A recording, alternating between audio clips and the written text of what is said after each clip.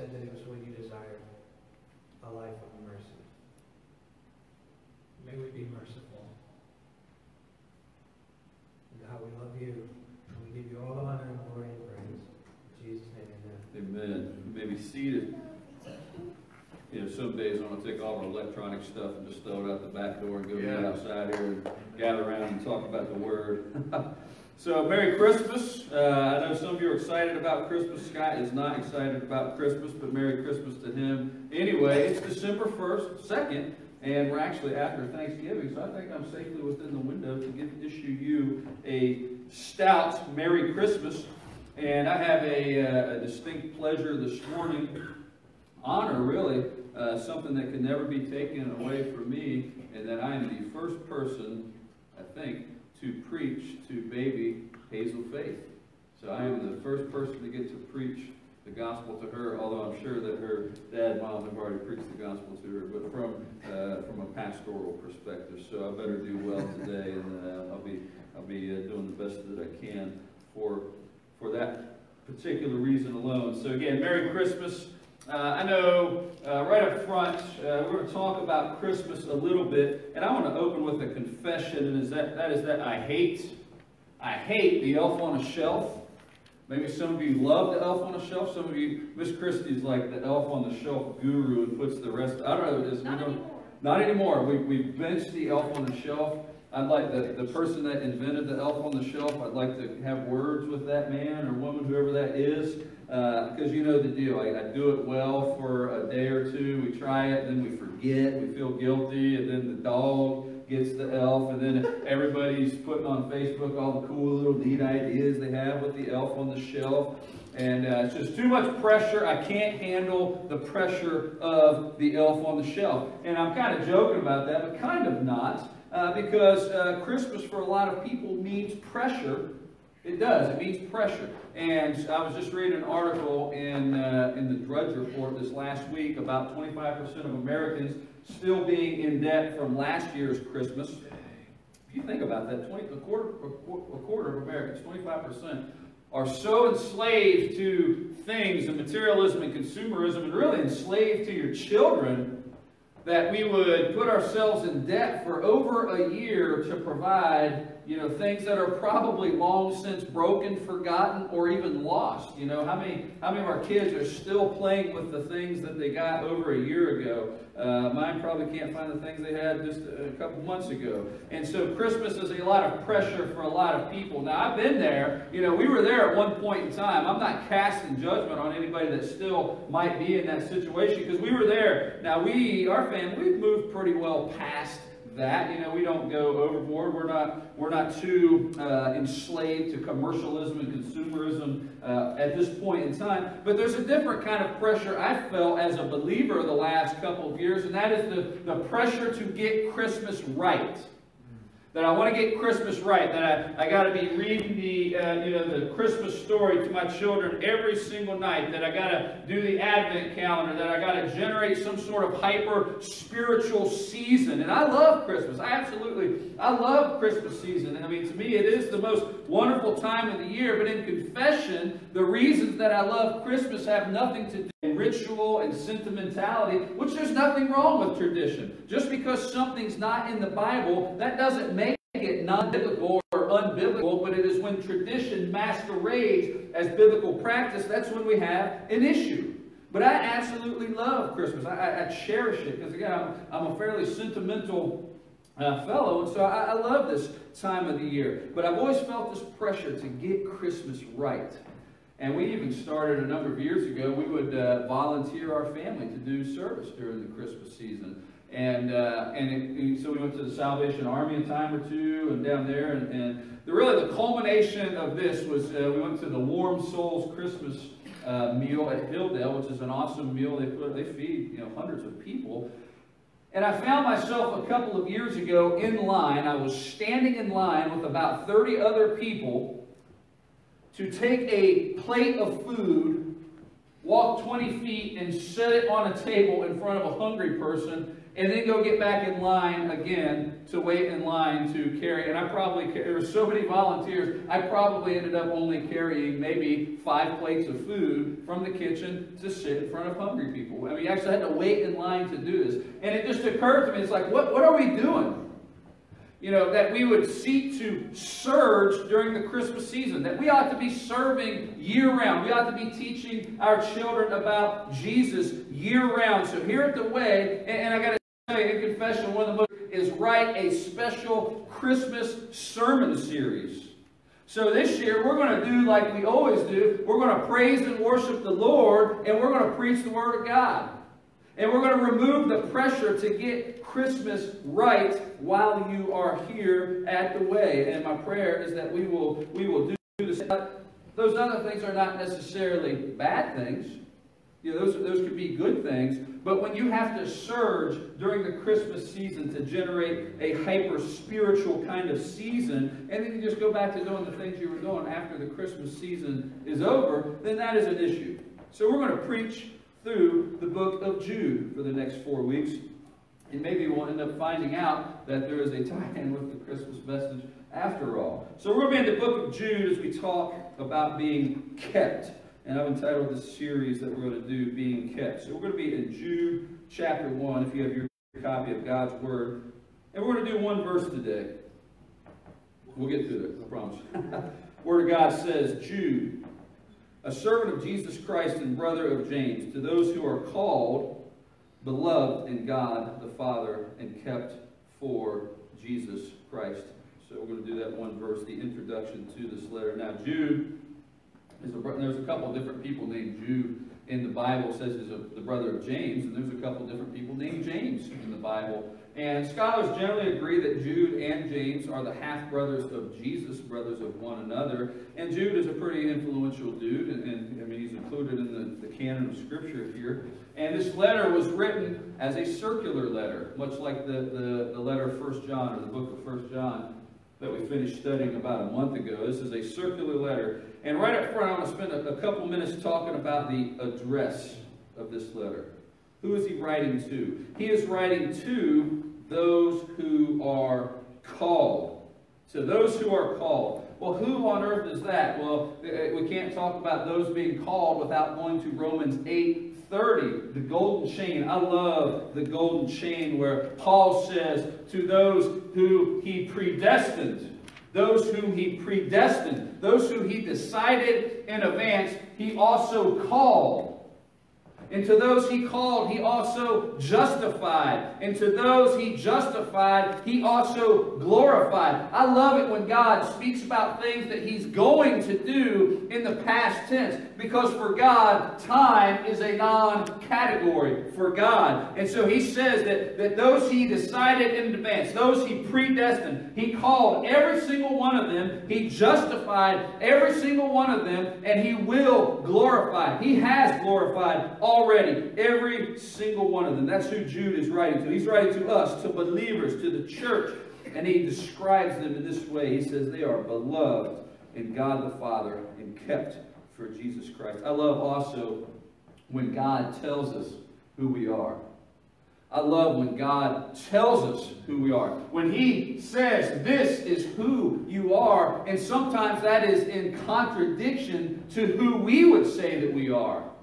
Oftentimes, that's in contradiction to who we say that we are. And here he describes us as being beloved in God the Father. Every time I think of the word beloved, we talked about being beloved in 1 John. I think we would preach an entire message about being beloved. But I can't help but envision the wedding feast. After the resurrection, when we're united in heaven at the wedding feast of the bride of Christ and the Lamb, and there's a table at the wedding feast. You can't have a feast without a table, and there's chairs at the table. You can't sit at a feast without chairs. And on the chairs, on the back of them are names, and on the back of your chair is inscribed your label that God has given to you, beloved. And you're going to pull this chair. God will pull it for you, the Father, as you sit at the wedding feast, and he has labeled you as beloved. And then he tells us that we are kept for Jesus Christ. And we're going to talk for the next 3 or 4 weeks about being kept. All right, so I'm going to nerd out with grammar, Greek grammar for just a minute, if that's okay. Is that okay if I nerd out with Greek grammar for just a minute or two? So kept here in the Greek, I'm not even going to try to pronounce the Greek word, but it is a perfect passive participle. A perfect passive participle. Now, I teach Latin, so that means something to me. That may not mean anything to you, but I'm going to describe it a little bit. I'll do the best I can. So as a participle, and this is important, this has meaning. There's a reason that it is a perfect passive participle. As a participle, it is a verb that describes either a noun or another verb. And so here the verb kept is describing those who are called. And those who are called is a masculine plural dative word, implying that it is an indirect object. Again, as a Latin teacher, kind of, I understand that a little bit. But as a perfect passive participle, we don't really have the perfect tense in English. It doesn't really translate exactly. But listen to what this actually means. Perfect means complete. It's finished. There is nothing else that needs to be done. There's no more work required. It's perfect. It's complete. We are kept. Past tense. Kept. It's a passive participle. What does passive imply? That implies that the object that is being modified is not the one doing the work or the action. It is done by another. As we are kept.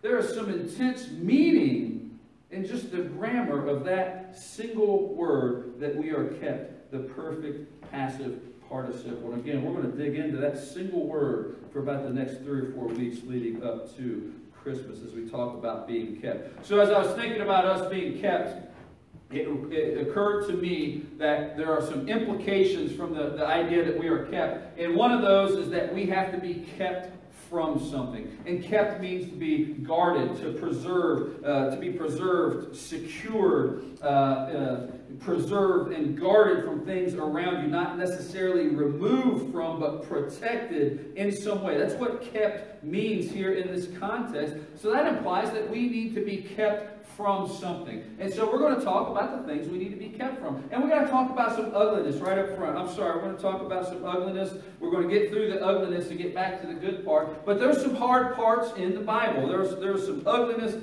in the Bible, and we're going to talk about that right up front as we talk about the things that we are kept from.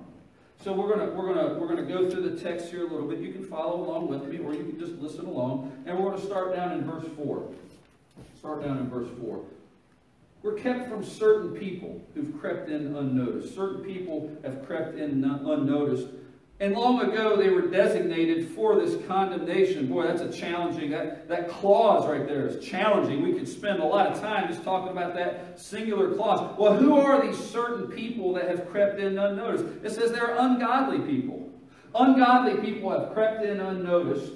And they do a couple of things right there in verse 4. They do 2 things. They pervert the grace of our God into sensuality. It doesn't say exactly how they do that, only that they do that. There's a number of different ways. All of us can and do slander and pervert the grace of God. And then they deny our only Master and Lord, Jesus Christ.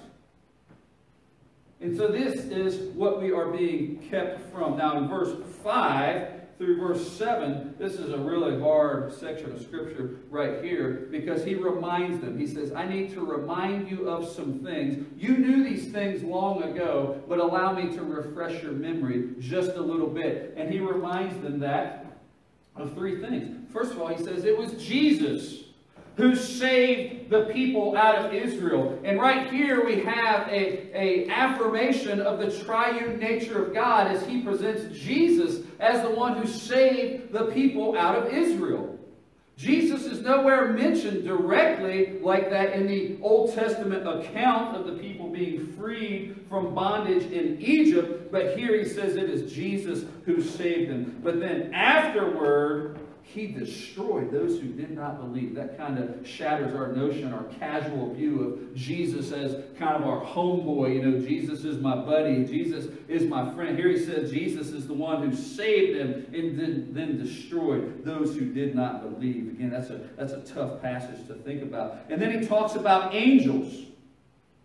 Angels who did not stay in their position of authority. He's talking about the fall of Satan and his angels right there. They rejected authority. And what is he doing with them? He's keeping them in eternal chains under gloomy darkness until the judgment of the great day. Again, that's tough right there. That's a tough passage to consider. And then he talks about Sodom and Gomorrah and the surrounding cities, which likewise indulged in sexual immorality and pursued unnatural desire. The actual language there is strange flesh. And they served as an example by undergoing a punishment of eternal fire. He's reminding them of these things, that these are hard truths, that this is serious business. He's reminding them of the stakes of the game.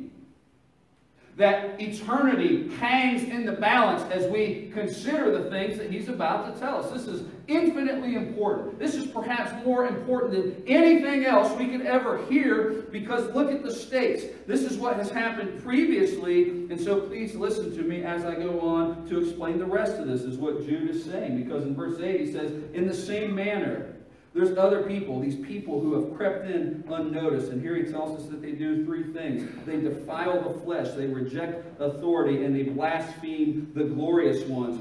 Just like Sodom and Gomorrah, defiling of the flesh. Just like the angels who rejected authority. And just like Israel who blasphemed the name of God when they began to worship other gods alongside the worship of their own God. So they're doing the exact same thing that these three groups of people were judged for. And then he goes on to tell them in verse 11, woe to them. He's calling down judgment on them. He says they walked in the way of Cain. And how did Cain walk? Cain walked in jealousy. He walked in envy. He walked in pride. And so he rose up and he slew his brother. And then he talks about Balaam and Balaam's error. Well, what was Balaam's error? Balaam taught Balak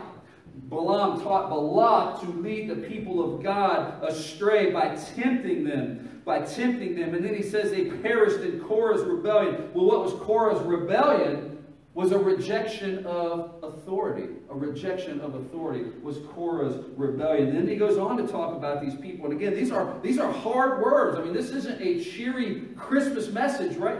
These are tough words. He says they are hidden reefs. Well, what is a reef?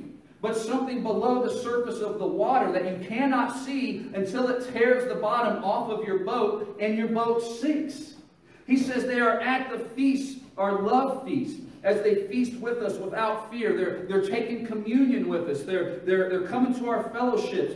We don't know who they are, but they're right here. And he says they're waterless clouds. What is a waterless cloud? But a cloud that promises rain, that promises a harvest, and it never delivers. What is it? It says they are fruitless trees. What is an apple tree that produces and generates no fruit? He says they are wandering stars. Think about the stars that we navigate by. If you're a sailor, maybe you know how to navigate by the stars, but can you consider what would happen if the stars were wandering around and you were trying to navigate by them? That would lead you astray. And he says the gloom of utter darkness has been reserved forever for them.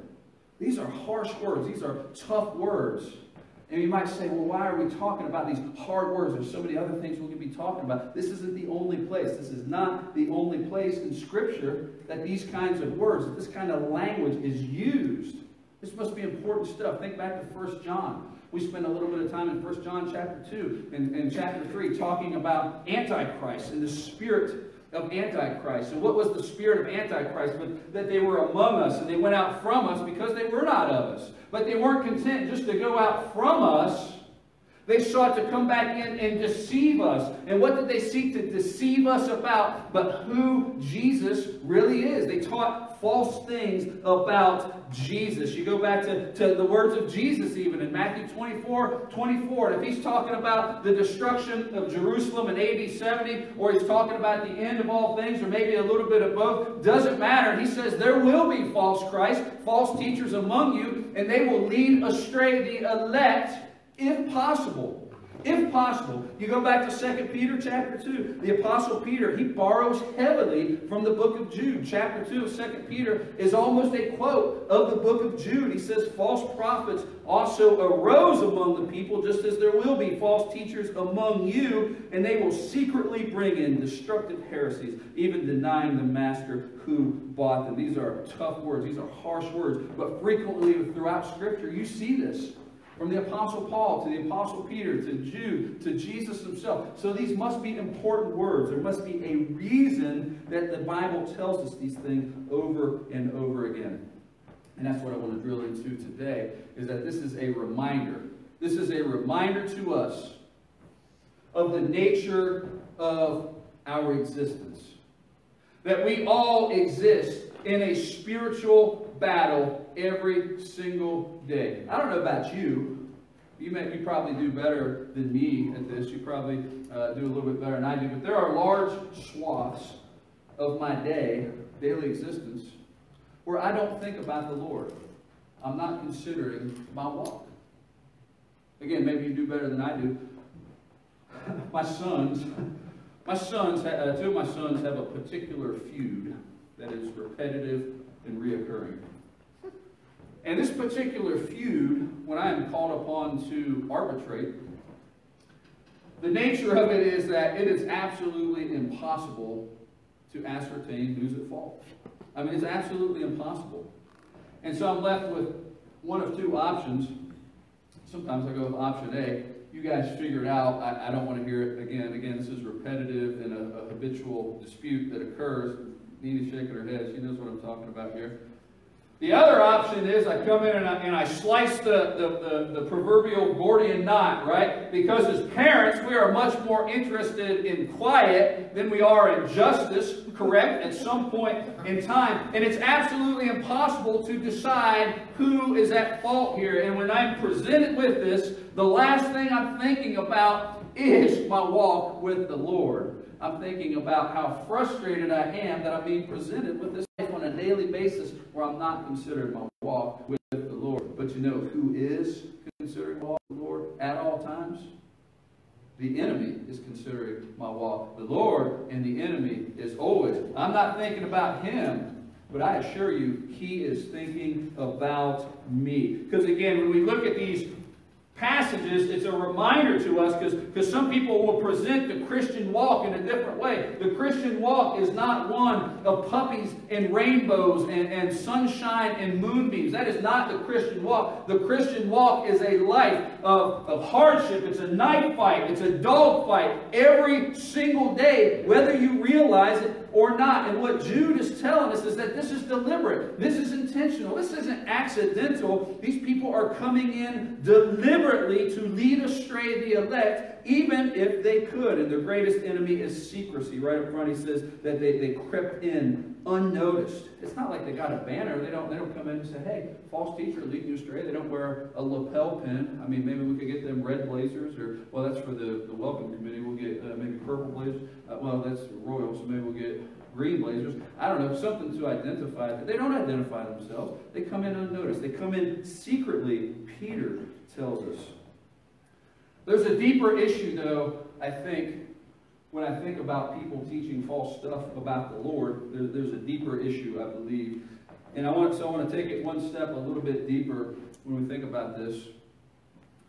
And that is, what is the fruit of false teachings? False teachings about Jesus. They can't lead astray the elect. I'm kept. I'm preserved. I'm sealed by the Holy Spirit unto Him. But what can be accomplished? What are the stakes? Our world is hard enough as it is. Our world is hard enough as it is. We do pretty good here at the Way at masking and hiding our afflictions. Now, we don't dress as nice as some churches do, but historically we have a pretty straight-laced congregation. If you just look at it, you say, hey, these guys got their stuff together. These guys are squared away, no real problems here. But I will tell you that if you peel back the onion a little bit, if you just lift the veil a little bit and look, every nature of affliction, And maybe you're sitting here today and you're saying, well, I'm that person that has this front that I put up, but I'm suffering. You know, maybe you're loving somebody that's suffering under an addiction, or you're suffering under an addiction yourself, or maybe somebody's done something to you, or God is not doing something in your life, or God is doing something and you don't understand what it is that He is doing. Maybe you're suffering in some way, because there is suffering here in this body of believers. There's suffering in every body of believers. And the issue is, when we are suffering, when we're struggling, we are supposed to have the solid rock of the risen Lord Jesus to rest upon. But what about when people start to chip away at the solid rock of the foundation of our faith, which is who the risen Lord Jesus is? And so Jude tells us that we are kept. Well, how are we kept? I want to talk about that. How does He keep us? How has this happened? Well, one of the ways is by the letter of Jude itself. I mean, this is a grace of God that we even have this letter. He's given this to us and said, here, beware, be vigilant, be alert, be on guard, be on the lookout. There are people that are trying to undermine the foundations of your faith, who Jesus is. Jesus talked about it. Peter talked about it. Jude talked about it. So here, take these letters. Take this letter and be vigilant. Be aware. Be watchful. Be on guard. This is a grace. This is one of the ways that we are kept and have been kept by the risen Lord Jesus. And the other way is that this gives us a benchmark. When we are hearing things, when we're seeing things, we can go right to the letter Jude and say, well, hey, is this within the bounds of orthodoxy? So a number of years ago, my family and I visited a church, turned out to be a hyper-charismatic church. Now again, I don't impugn charismatic. I mean, depending on how you label that word, define that word, you know, some people define me as a charismatic, and so, you know, that's okay. This was a hyper-charismatic church. And so I'm sitting in this church service, and things begin to occur that troubled me. And so I instantly flipped to the book of Jeremiah, chapter 23, the section entitled Lying Prophets. And as I listened, I had the book of Jeremiah 23 open, and I was just going, oh, check, check, check. Honey, we need to get the kids and leave.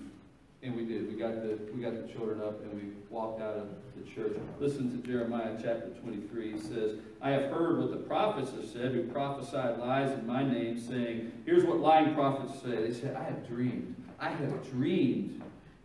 How long shall there be lies in the hearts of the prophets who do what? They prophesied the deceit in their own hearts.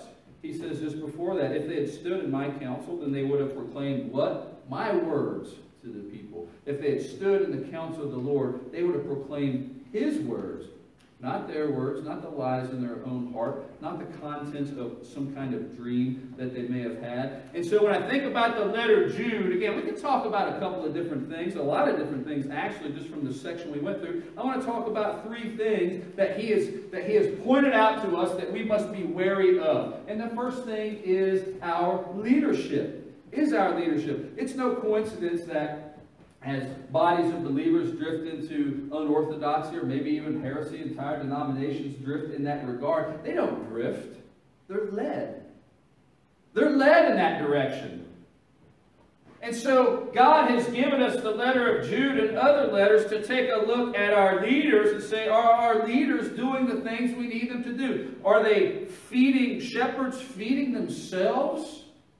Are your shepherds feeding themselves, relying on their dreams?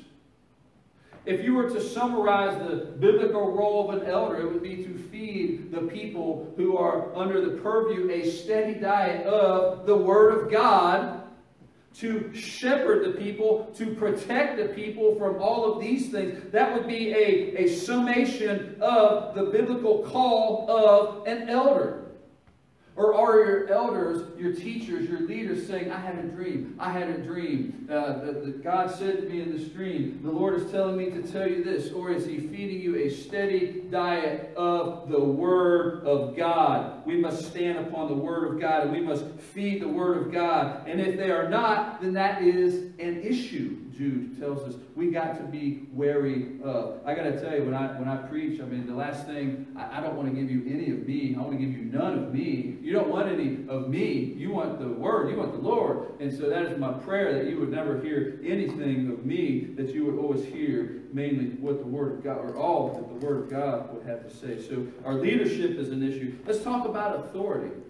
Let's talk about authority. We see that consistent theme throughout these groups pointed out by Jude is a rejection of authority. Every believer is called to submit in multiple different ways. Submission these days is a dirty word. It can be a dirty word sometimes. It's a word that people don't like. We're all called to submit to the local church, to the leaders of the local church. We're all called to submit to the government, to every human institution. Wives, submit to your husbands. Children, submit to your parents. Servants, submit to your masters. And you can make a strong exegetical argument there of workers, submit to your employers.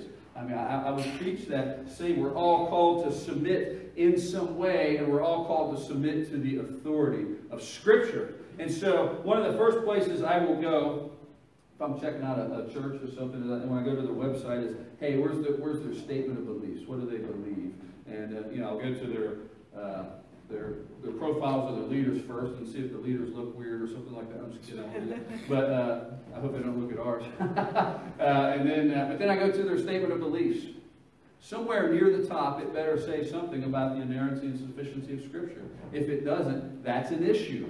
And again, it's no coincidence that when groups of believers, churches, entire bodies, entire denominations are led into heresy or unorthodoxy, one of the first things they do is deny the inerrancy and sufficiency of Scripture. And so that's an issue. If we are ever become to a situation where our faith walk does not revolve around the Word of God, you ought to get up and walk. You ought to challenge the leadership of this church, and then you ought to get up and walk out if you are not satisfied with the response. So leadership, authority. And the last thing I want to talk about is sin. We see this common theme throughout Jude, the letter of Jude, that these leaders who creep in unnoticed, they embrace sin. It's not that there's sin. I mean, there's sin. Everybody's a sinner. We're all sinners. Everybody struggles with sin. But is there a struggle? Is it a struggle? Or do we embrace it? Do we justify it? Do we promote it? Do we say, look how gracious we are? Just like the church at Corinth with the things that we tolerate. Do we revel in our sin? And we see this consistent theme through this list of people that Jude is talking about. And we want to get to a place like in Ephesians chapter 4, verse 14, where Paul says, we will no longer be children. We don't want to be children, tossed to and fro by the waves and carried about by every wind of doctrine, by human cunning, by craftiness, in deceitful schemes. We want to be founded solid in the Word of God, which tells us who the risen Lord Jesus is. So I'm going to close with Isaiah chapter 42, verse 3. Can we get Isaiah chapter 42, verse 3 up there? That's not the verse I was thinking of. Maybe I gave them the wrong address. 43, verse 2 is what you posted. 43, verse 2. I probably gave them the wrong address. Abolish that verse from the screen. And you can flip to that with me if you would like. Or you can just listen. Isaiah chapter 43, verse 2. Word of God says, when you pass through the waters, I will be with you. And through the rivers, they shall not overwhelm you. When you walk through fire, you shall not be burned, and the flame shall not consume you. Consider what these verses are saying. When you pass through the waters. When you walk through the fire. The rivers will not overwhelm you. You're not going to be burned. You're not going to be consumed. He will be with you. You are kept. You are kept. Past tense. Perfect. passive participle. Those who are being called are kept. And so when we look at a passage like this, and we consider where we are at in our walk, maybe you're in the river now. Maybe you're in the fire now. We must reject as a lie any teaching or any person who would tell us anything other than this verse right here. The reason you're in the water is that you don't have enough faith. The reason that you're being burned is that you're not walking well, is that you don't have enough faith. There's something wrong if there is a fire. There's something wrong if there is water. You can rise up under your own strength. You can rise up under your own power and jump over the water or run around the fire. The Lord is not with you in the fire. He would never be burned. He would never be in the water. So we must reject all of those types of teachings who would tell us anything other than this, because that is the second order effect of false teachings. They're not going to lead you astray. If you are chosen of God, you will be glorified. You have been glorified. But what they can do is chip away at the foundations of your faith. What is the first angle that Satan worked in the garden? But doubt. And so as we deal with fires, as we deal with the water, the raging rivers, we must go back to the source to make sure that our foundation is that strong and that we are kept. And these are the things that we are kept from. You're going to come out the other side. God is going to pull you through the river to the other side. It's already happened. You're kept. You're going to come through the fire, not unscathed, not consumed, but refined. It's going to happen. It's already happened. Time is a non-category for God. So wherever you are, find comfort and rest in the fact that it has already happened. The work is already done. Maybe it hasn't manifested itself yet in our reality. So I'm going to close in prayer. Joe's going to come and pray. And so my question today for us as believers is, would we claim this title for ourselves, this idea that we are kept? Would we claim that for ourselves? That we are beloved, that we are kept as we are called? That today would be the day that we would embrace, that we would claim this label that God has applied to us, and that we would be alert for the things that He is keeping us from. Would you pray with me? Lord, we love you. We praise you. God, I'm so thankful. I'm so thankful that you would take us and label us and proclaim this label to us. God, that you have kept us. God, that in the river, I'm going to be in the river. Sometimes I put myself in the river. I know that. Maybe the river's there as a whatever the reason. The river's there. The fire is there. God, we know that. But I know because your word just told me that you're there with me. You're there with me in the river. You're there with me in the fire. And you're going to pull me through the river. You're going to pull me through the fire. I know that because your word tells me that. And so, God, we reject anyone, we reject anything that would tell us anything different than that. We reject anyone that would teach us or try to convince us of anything other than that truth. We reject all things, all people, all systems, all things that would try to tell us anything different about you, Lord. Because we know who you are. You are a God who has called us. You predestined us. You have called us. You have justified us. You have glorified us. You're a God who takes us and sticks a label on us and says, you are beloved, even when I am unlovable, even when I reject you, even when I turn away from you, even when I'm not even thinking about you. I have been labeled, I have been declared beloved, I have been declared kept. And so we embrace that today, God. We embrace that today. And so, God, we just love you and we praise you. We're so thankful for your word. And I pray that you're moving in the hearts of the people even here today. We ask these things in your name. Amen. So you stand and sing. If you'd like to come and pray with me down front, you can. Pray right where you are. And